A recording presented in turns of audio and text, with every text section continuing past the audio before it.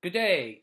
You are at the end of your course, and you, like many students, are at a very varied rate in completing your assignments. And so I just want to alert you the way I approach self-paced classes. In reality, you are to use your critical thinking skills in working through each of the assessments and lessons. And you need to do some self-taught. Now, I provided some videos along the way to help you to clarify different theological topics, different themes related to the reading material. I hope that has helped to clarify your learning. The second thing is that because of the nature of self-pace is that many students tend to wait to the last minute to submit their work. And whereas you had several weeks to submit in order in a timely way and in order to get timely feedback. As a result, because of the nature of self-pace, I'm going to, normally what I do is I grade the final projects first because that takes up a greater amount of reading through and giving you some feedback, but it also is weighted differently. And so it would be important for you to know that, okay, I'm doing really well on the final assessments, and you can probably relatively see where your final grade will be. And then I'll tail back on your reflection assignments as those are less points, but still necessary for your final grade.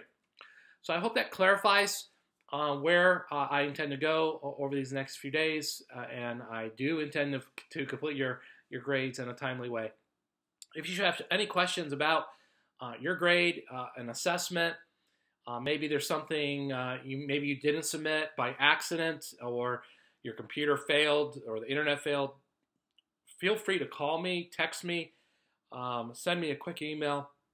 If I don't respond within a 24-hour window, maybe I didn't get it, and you need to get in contact with me right away. Now, just as a reminder, at the tail end of every term, emails become almost uncontrollable, and so be patient with me, and again, if I'm not responding right away or fixing something, it's probably because I have not received your message. So it would be wise to connect with me either by Skype or phone or whatever is necessary to rectify the problem. I hope you learned a lot in your class and that the learning experience was meaningful to you. You're able to apply the practical biblical truth that you learned in the course. Think through, what does the Bible have to say about the subject that I'm learning, and what do I need to do differently in regards to the subject that is at hand. And so I've tried to encourage you to think broadly as it relates to the videos. Think on those thematic subjects to reinforce what maybe the author was saying, or stretch you beyond maybe where you're normally used to. If that was profitable for you, I hope you take another course, and we look forward to interacting with you, Lord willing, in the future.